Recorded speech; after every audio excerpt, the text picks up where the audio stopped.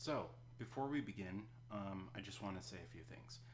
The first thing I want to say is that I know many of you are probably really itching to get started, to start using your computers, to start typing commands, to start, working with all this stuff. And I do too. I think, that's the fun part. But before before we get started, I want to kind of go over what Linux is and kind of give a broad overview of how Linux works and whatnot. So this week we're not going to be doing any installation or anything like that. So in the meantime, for the next lesson, what you should do is go to this website here, Lesson1a, okay? Click download. Come down here to the one that is the live CD. It says Salix Live, and click, this 64-bit one. Grab the 64-bit one, Salix Live 64, and click download from SourceForge. And the download should start. So this is a live CD.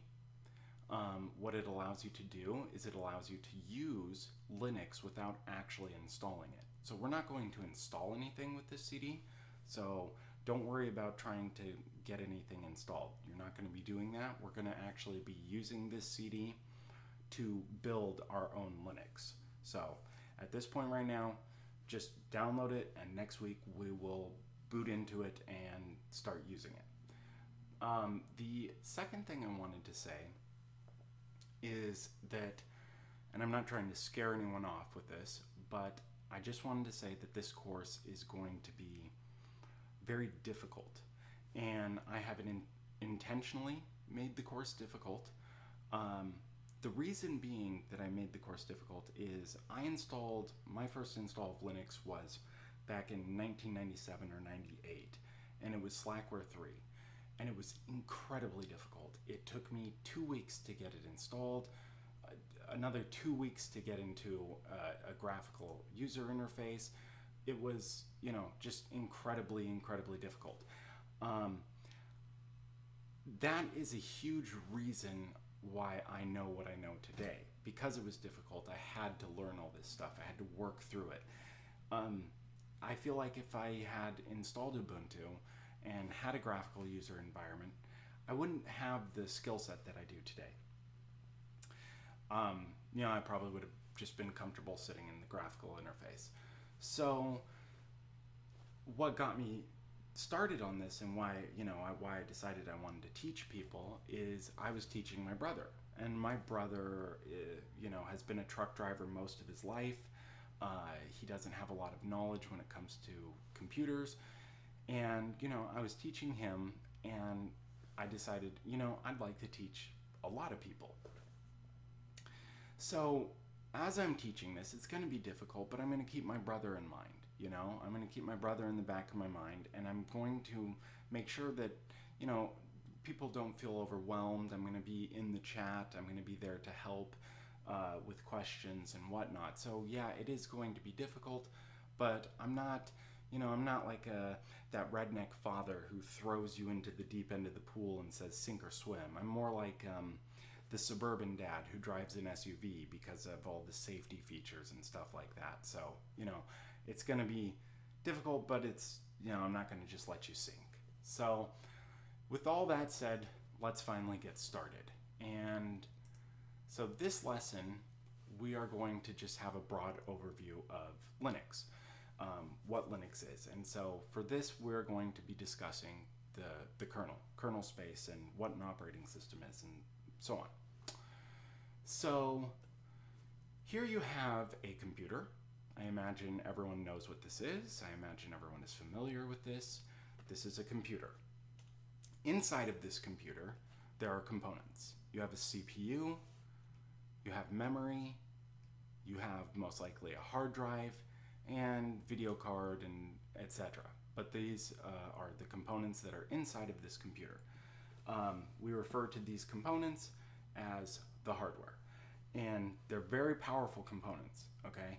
But without an operating system, you essentially have just a giant, very expensive paperweight. It's pretty much useless. You can't really do anything with the computer unless you have an operating system. So what is an operating system? An operating system is a piece of software that allows programs to interact with, in other words, to make use of the hardware inside the computer. So some examples of operating systems are Microsoft Windows, Mac OS X, FreeBSD, and Linux. And as you can see, Linux is the same type of software as Windows. These are operating systems. Linux is an alternative to Windows. Still, we haven't really answered the question, what is Linux? Linux, at its most minimal definition, is the kernel. The kernel is the layer in this drawing here. You have your hardware up here. The kernel is the layer that sits between the hardware and the programs that you run. Okay, so for example, Firefox. And what the kernel does is the kernel allows these programs to interact with the hardware. How does it do this? So what exactly does the kernel do?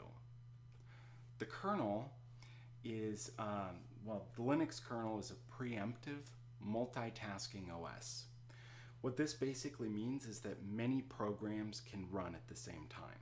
Okay, so I can have Firefox open, I can have Google Chrome open, I can have VLC Media Player open, Pigeon open, a terminal window open, so on and so forth. I can have many programs running all at the same time. And what the kernel does is it's in charge of which process gets the CPU, gets to use the CPU, and for how long. That's the preemptive part. So the kernel says, here you go, program, you can use the CPU for a second, and then this one, and so on and so forth. The kernel manages memory. So all processes on the system need to use memory. And the thing is you have a finite amount of memory, and that memory must be shared between all these processes.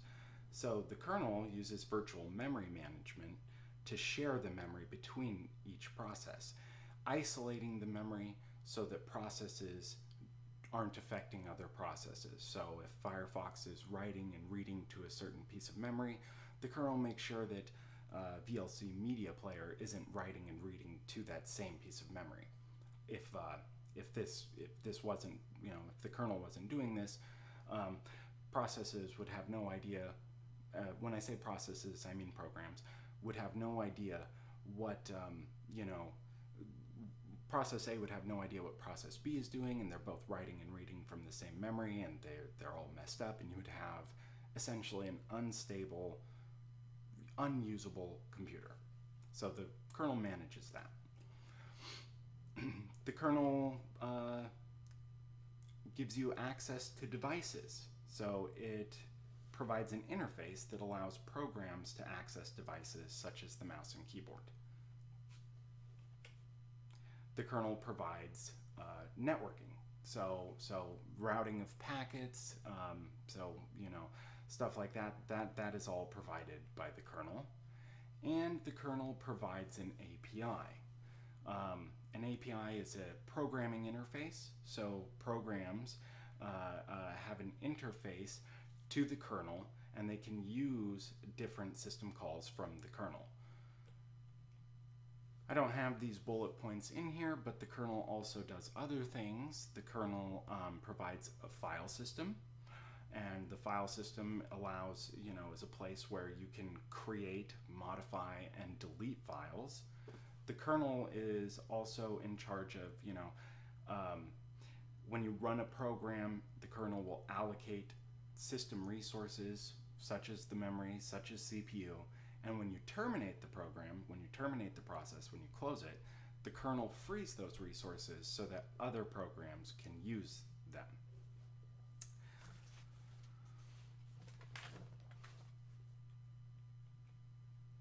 So kernel space versus user space. Kernel space is privileged.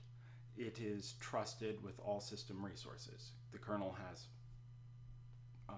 unfettered access to all system resources.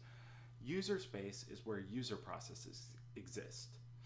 It is unprivileged. For example, the allocation of new memory is done in kernel space, while reading and writing to already allocated memory is done in user space.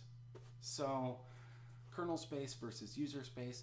I'll end this lesson with an excerpt from I'll censor the email, from an email by Linus Torvalds on the Linux kernel mailing list, and he sent this to a kernel developer who submitted a patch, I believe. And the email goes, I've abridged it, by the way, as well. Moro, shut the F up. It's a bug, all right, in the kernel. If a change results in user programs breaking, it's a bug in the kernel. We never, ever blame the user programs. We do not break user space.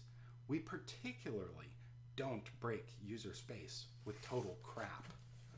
For your effing compliance tool, fix your effing compliance tool because it is obviously broken, and fix your approach to kernel programming.